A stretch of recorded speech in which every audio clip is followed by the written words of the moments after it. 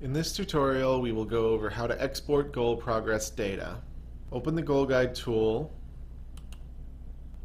Once it loads, select the category that houses the goal you want to access, and finally select the goal itself. Go down to View Progress. Cognitopia allows you to adjust the date range of completion data from 7, 14, or 20 days from the current day, or set a custom date range yourself. For the purposes of this tutorial, however, we will stick with the 7-day range.